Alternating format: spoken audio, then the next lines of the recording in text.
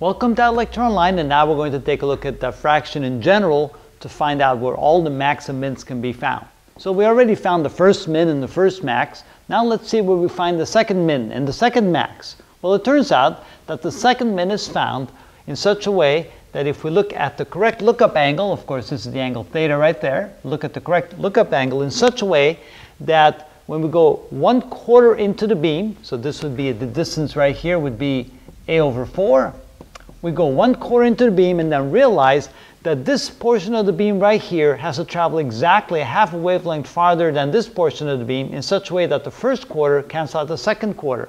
And then of course that means that the third quarter must then also cancel out the fourth quarter, because if I then go 1/4 into the beam starting at the halfway point, I realize that this right here is exactly half a wavelength farther than this, which means that they cancel each other out, which means the first quarter cancels out the second quarter, the third quarter cancels out the fourth quarter, and none of the beam gets through because there's complete destructive interference between each of the sections of the beam.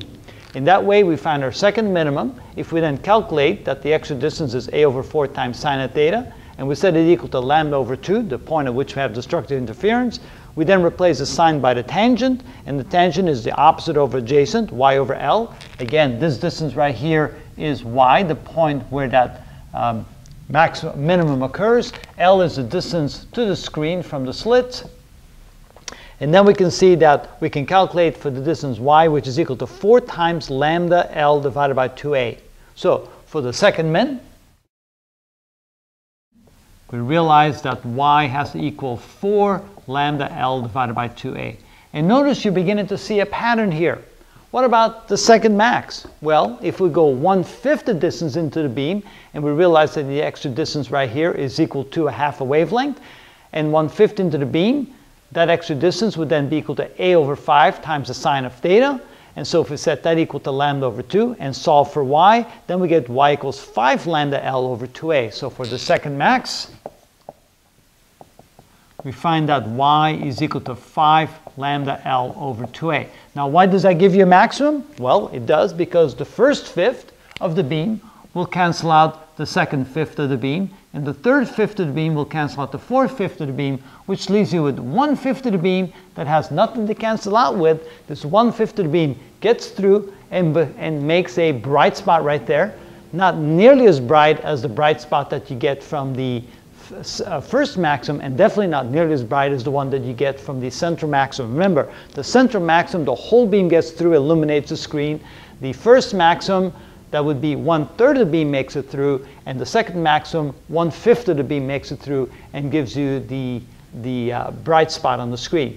Then the third minimum is found when you go 1/6 into the beam and you realize that this extra distance right here, a over 6 times sine of theta, when we set it equal to lambda over 2, we then realize that that will give us a minimum because the first 1/6 will cancel out with the second 1/6 of the beam. The third sixth will cancel out the fourth sixth of the beam. The fifth sixth will cancel out the sixth sixth of the beam. The whole beam cancels out. You have destructive interference, and there's nothing to be seen on the screen, another dark spot.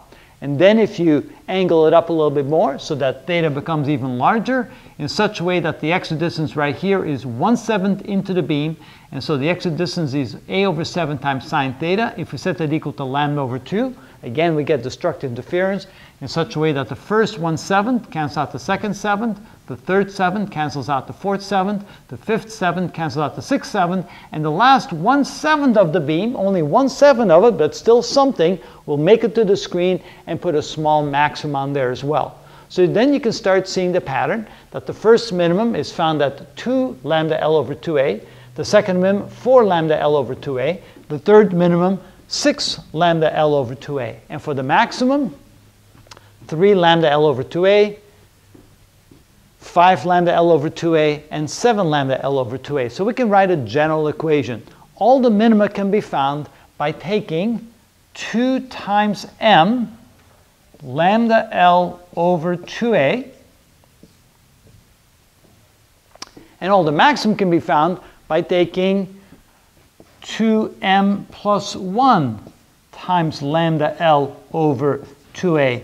And notice that m is simply the first, the second, the third, the fourth max, so or min. So in this case, for the first min, if m is 1, that gives you the first min.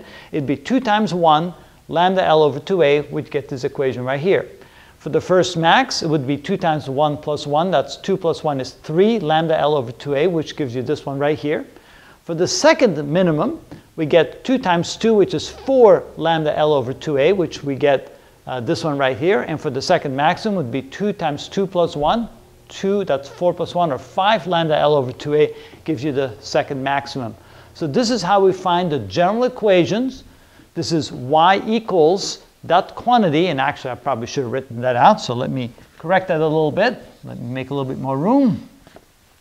So the minimum, all the minima can be found by taking y is equal to this, and all the maximum points can be found, all the max can be found by taking y equals to that.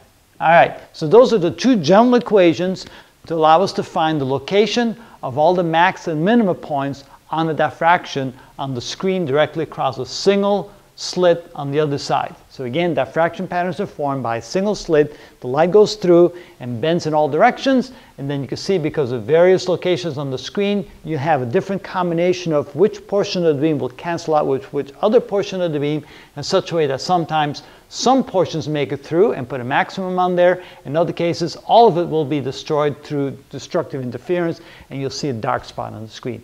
And that's what we call a diffraction pattern. And that's how we find those locations.